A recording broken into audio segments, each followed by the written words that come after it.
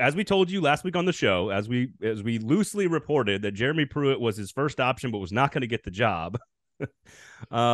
He hires Kevin Steele, who is a baseline of some sort, solid defensive coordinator. So we'll start there. We'll get to Tommy Rees and what the offense could look like. But just, guys, your thoughts on Kevin Steele becoming the defensive coordinator at Alabama. I don't know for how many times now. It's a maintenance hire. I mean, it's a body. But I said this on Split Zone today, actually, when we were talking about this. It's just a matter of diminishing returns at that specific position, in that Alabama fans and SEC fans, even college football fans, look at Alabama and they are always going to expect the Kirby Smart defense of 2012 and 2013. And, really further back, that first era of the Alabama dynasty under Nick Saban. And that's not possible anymore. If you're looking for evidence as to why, go back and look at the offense that Alabama ran opposite of those Halcyon Days defense. The entire league and basically the entire sport of college football in one way or another is running a faster, more aggressive style of offense. And so I tend to think Pete Golding got mistreated by history. I'm not saying he's as good a coordinator as Smart was, or even as a veteran like Steele is, although Steele's had some terrible moments. I mean, he's had a long career. You guys remember, when he was a DC at Clemson and they got embarrassed in the Orange Bowl by Dana Holgerson's West Virginia. It's a hire. Ultimately, I think they might look. Bama fans have yelled about wanting more fundamentals, whatever that actually means. I think Bama fans are going to have to understand the hard way by the end of this coming season that it wasn't a defensive coordinator issue, that the game has changed, and sometimes you're going to give up 37 points in a really good win. Yeah. I mean, to me, it just came down. I think there's just a lot more moving parts at Alabama right now. Well, obviously we see them, but even just in the way that the last season went, as opposed to what they expect and how they expect to play, I feel like Saban's just kind of trying to regain control. Not that he ever truly lost it, or expectations for them are just through the freaking roof. But they are familiar with each other. It's a little bit more consistency than bringing somebody else in that maybe Saban doesn't know as well. And I think a lot of times coaches that do what Nick Saban has done and can create that much consistency, familiarity feels best. Well, and at the end of the Gus Malzahn era, that was their identity, was Kevin Steele, not Gus Malzahn, to be fair to him. He's not going to overthrow the government. Working for Nick Saban, there's no question he can't do that. I think it's a good to your point, he's a body. I think there's a high floor with him, and being fourth in the nation in yards per play defense last year for Pete Golding. Again, as we said at the very end of last week's episode, it wasn't all exclusively performance based with Pete Golding.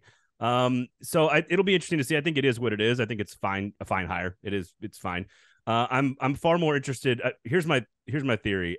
This is a 2-year stopgap until Jeremy Pruitt is allowed to be his defensive coordinator. That's what it feels like to me.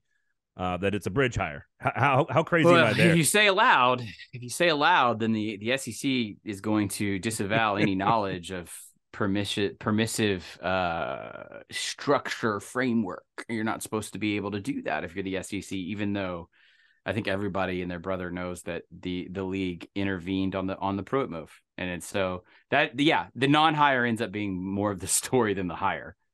Well, and again, the guy's about to go through his NCAA investigation. This is not he's still got stuff there's still stuff out there that's pending. But as we said on last week's show, he was basically the first call, and Saban wanted Pruitt. But we'll see what happens with Steele. Offensively, it's far more fascinating. We talked about this last week on the show. Ty Simpson seems like he's going to give Alabama more of what Saban wants, which is to go down the field and to attack every blade of grass and do all that stuff. You just mentioned the old school days, Godfrey. It's funny, if they go with Jalen Milroe, it could be more like that 2016 Jalen Hurts offense that we saw when he was a true freshman. By the way, Jalen Hurts in the Super Bowl, isn't that a wild story? I'm curious, what do we think Tommy Rees, who's the new coordinator from Notre Dame, played there? We don't really know a whole lot about the players. We don't really know a whole lot about the scheme. What do we know about what Tommy Rees and what Alabama's offense could actually look like? Floor is going to be higher, obviously, because it's a personnel-based evaluation of a coordinator. So a lot of people it's funny because Notre Dame fans are kind of happy angry right now. There's this love-hate thing that they've had with Rees for years, and that really dates back to the Brian Kelly era. Like when you talk about Marcus Freeman's time at Notre Dame, it's still an incomplete data set. He hasn't had enough time because when he first got hired, he said, we're going to change the personnel, the look of this football team. The look, in finger quotes, of a person of a football team is really, for a coordinator, that's, well, how many athletes do I have? What's the caliber of talent I have around me? And that's going to dictate what I call and what kind of coordinator I'm perceived to be. So I think if you're trying to like look at Notre Dame the last 2 or 3 years and then try and comp that to Alabama, that's a fool's errand. I mean, skill position is just no comparison. So Rees gets to open a wider book. Yeah. So Tommy Rees is, I agree with that. Now, I will say the one thing you do know is that Michael Mayer was probably the best tight end in all of America last year at Notre Dame, and that he force-fed him, whoever the quarterback was, whatever the offensive line situation was, however youthful the receivers were, and the injuries on the offensive line, all this stuff very well documented with Notre Dame. He did force-feed his best player, and I don't know if and he found a creative way to make sure he was getting him the football the entire time. So is that right? That's to me, like, that's one of the only data points I feel like I can make the case for Tommy Rees to be like, you don't have this list of stuff. He developed this guy. He out schemed this coach in this situation. Like, we just don't have anything. I'm always hesitant to comp on analysis between programs like one coordinators. The reason being, like, the personnel thing that we've established, but also we don't even know what the philosophy of the what Freeman's, not hold on him. That sounds more negative than it should be.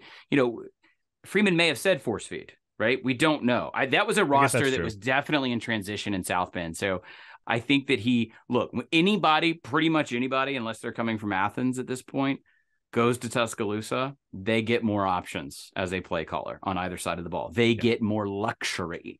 They get to play a little bit more. And so I think what you see this fall won't be comparable to anything that he did in South Bend for obvious reasons.